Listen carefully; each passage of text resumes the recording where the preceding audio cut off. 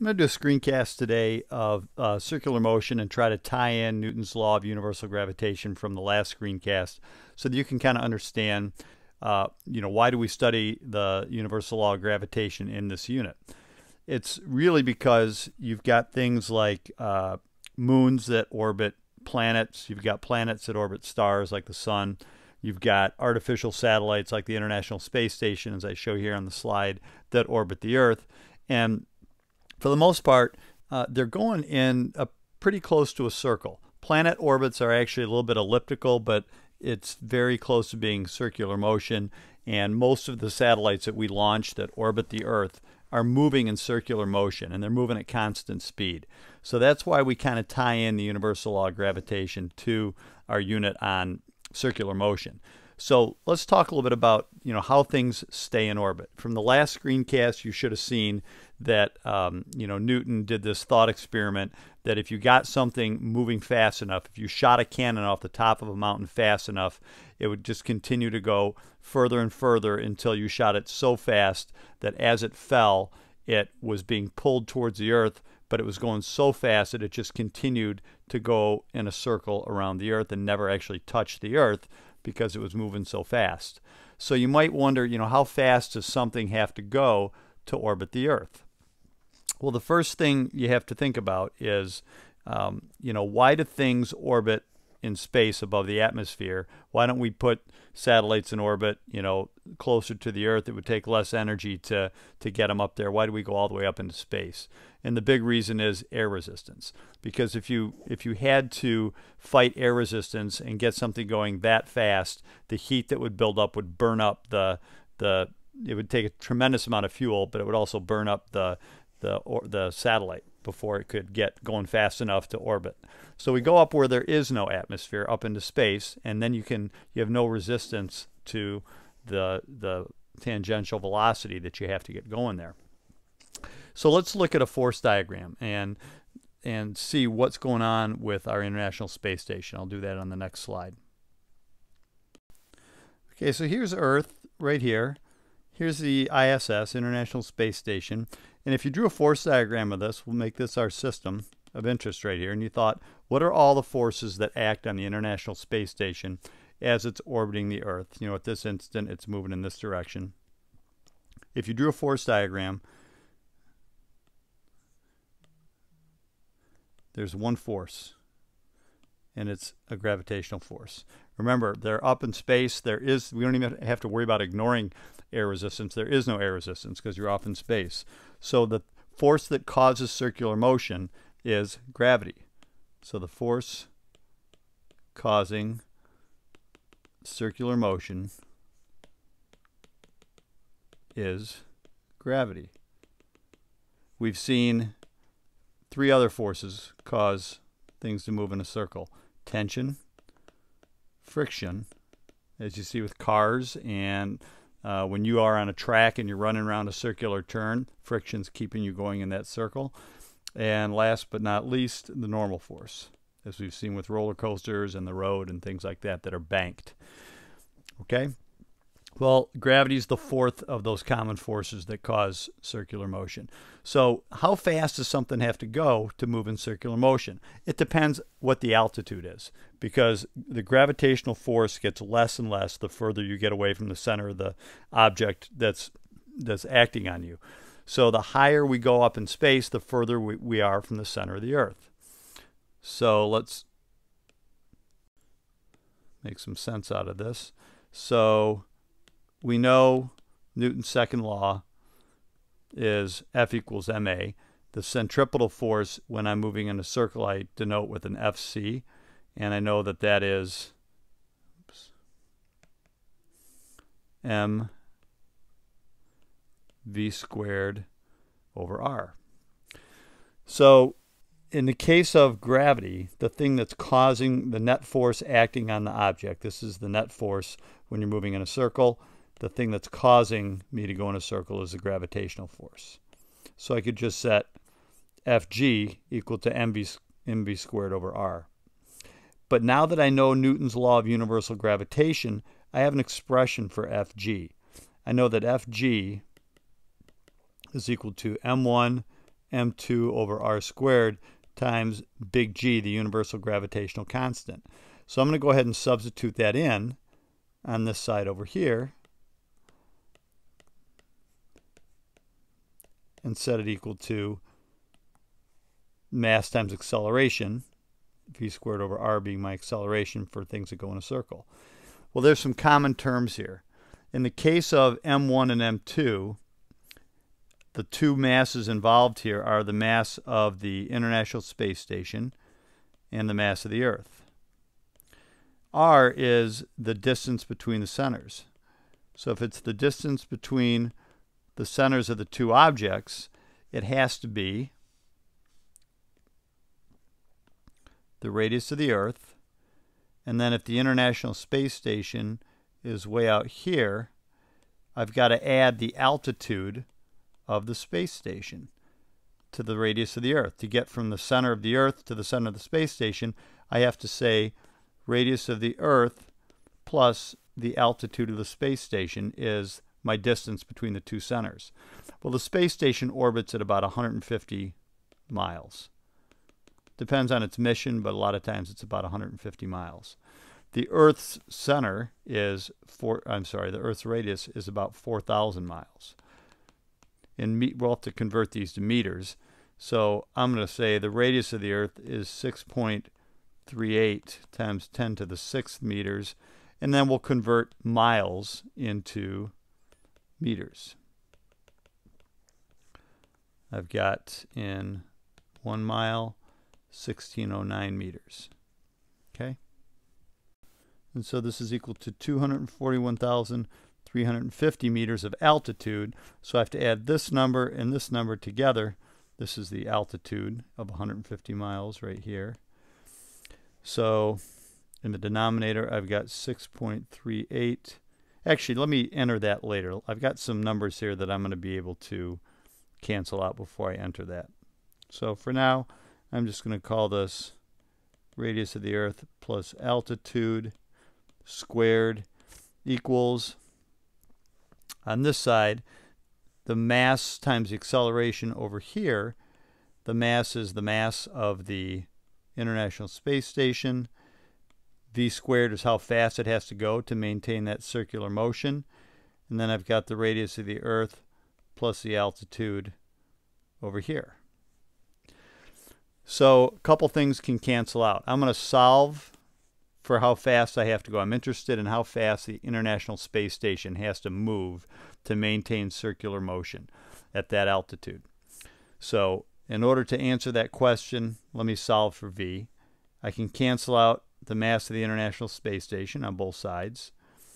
I've got the radius of the Earth plus the altitude in the denominator, but it's squared over here.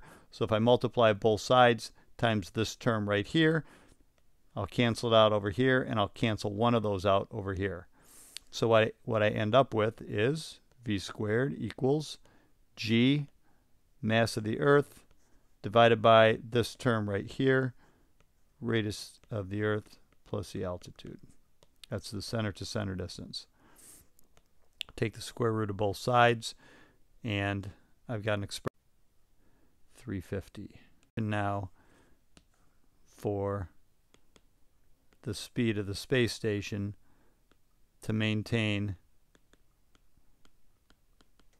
a circular orbit at that height. So I can actually fill all this information in because I know G is 6.673 times 10 to the negative 11th. I know the mass of the Earth is 5.98 times 10 to the 24th kilograms. And the number I just got on the last page, actually I'm just going to put it in here, 241.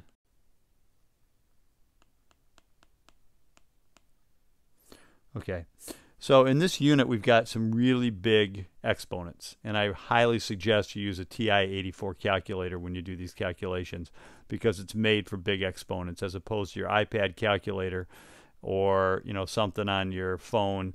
It probably doesn't have the ability to do really big exponents easily. So I'm going to calculate this real quick using a TI-84. Okay, there's the calculation, or there's the answer based on the calculation.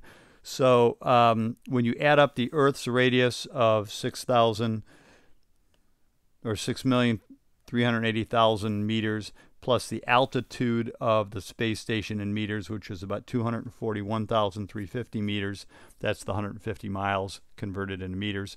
When I add those together, the center-to-center distance between the space station and the center of the Earth is about that number right there. So I substitute everything in, and I solve for the velocity of the ISS to go in a circle. This is the speed of the ISS to orbit the Earth in a circle at approximately 150-mile altitude in space. So if you go slower than this is really fast, obviously, right? 7,763 meters per second. If you went slower than this, the gravitational force will pull you in and you'll dip down below 150 mile orbit. And if you go faster than this, then you'll end up getting further away. It's too fast for gravity to hold you in at 150 miles altitude, and it'll start to leave the Earth's orbit at that speed. So that's interesting calculation to understand how fast something has to be moving to stay in orbit, and that's a great example with the space station. Second thing I want to talk about here is gravitational field strength. Gravitational field strength is dependent upon how close you are to the Earth's center. So when we are on the surface of the Earth,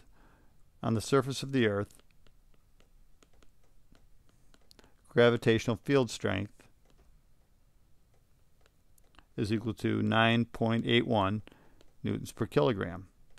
Well, now let's talk about when you're up in the International Space Station. So on the ISS, what do you think little g is? Little g changes based on where you're at relative to the surface of the Earth. Just about anywhere on the surface, even on Mount Everest, it's going to be really close to 9.81. But what if you're on the ISS, which again, 150 miles in space? Now what's the value of g? I'm going to give you a guess here. How many of you guys think it's 0 to 25%? How many people think it's 26 to 50%? How many people think it's 51 to 90%? How many people think it's between 90 and 100%? Well, you've already seen pictures of the astronauts when they're in space on the ISS in movies, or when they're on, interviewed on TV or something like that while they're on the space station. They appear to be floating. So you might think, okay, that's going to be something really low, like 0 to 25%. There's almost no gravity. Well, it turns out, you know from the last video, that the reason they appear to be floating is that they're in free fall. They're in constant free fall. So the International Space Station and everything in it is falling around the Earth constantly. It's just that the space station is moving so fast that as it falls and the Earth pulls it in, it's moving around the Earth in a perfect circle. So think about the radius of the Earth. The radius of the Earth is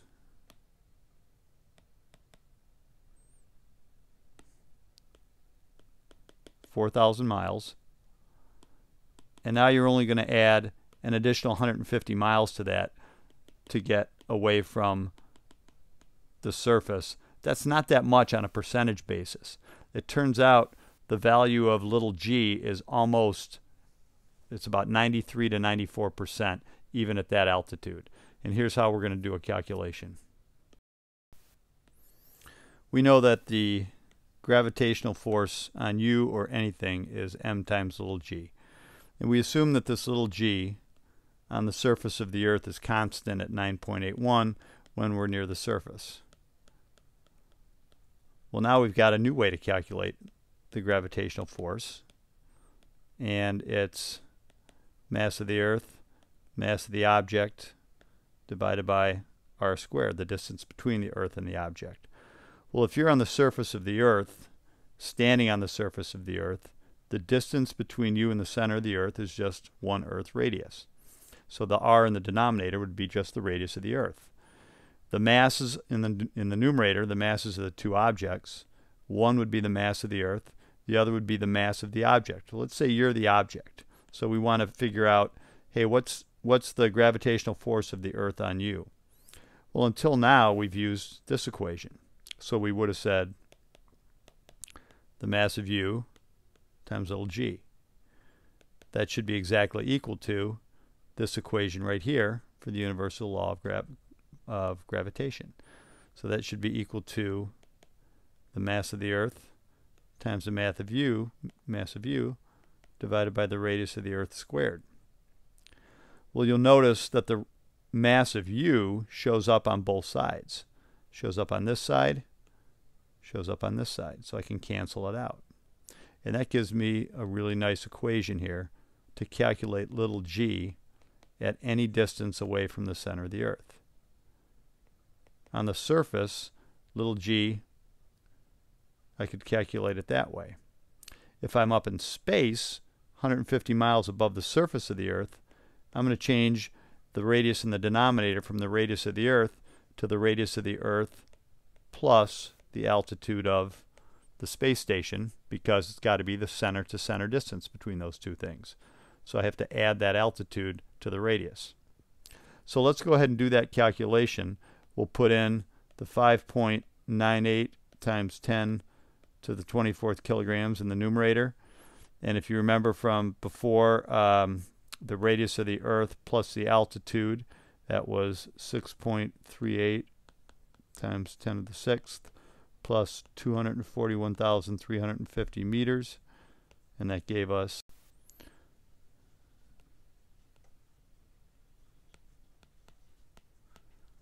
so that's the distance between the two. So calculating little g here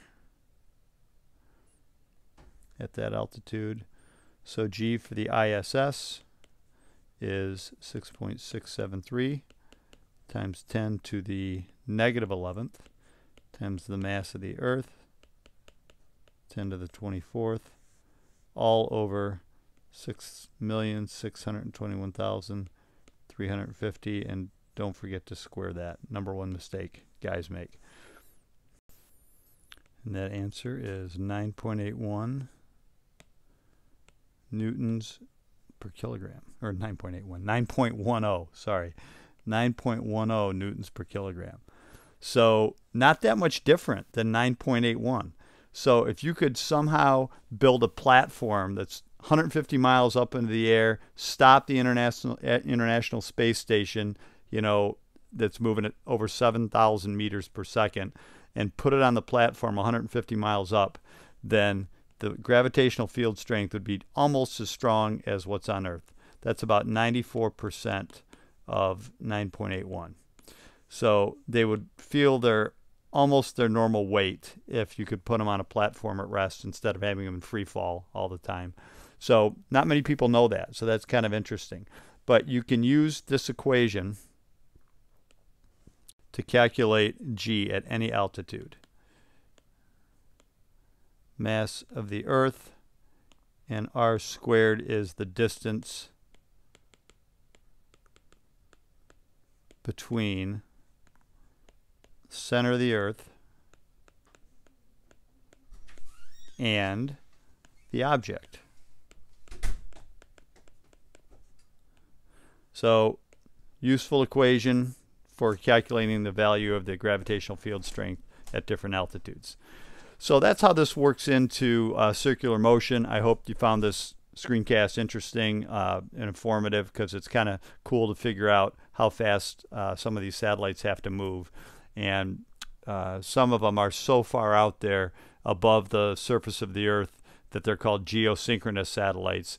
They actually sit above a point on the equator, and it takes 24 hours for them to make one full orbit around the Earth, which of course in that same amount of time the point on the Earth is rotating one time on its axis. So they're geosynchronous because they stay above the same point on the Earth at all times. So the altitude determines how fast it has to go. All right, have a great afternoon and evening, and stay safe and stay close to home. Take care.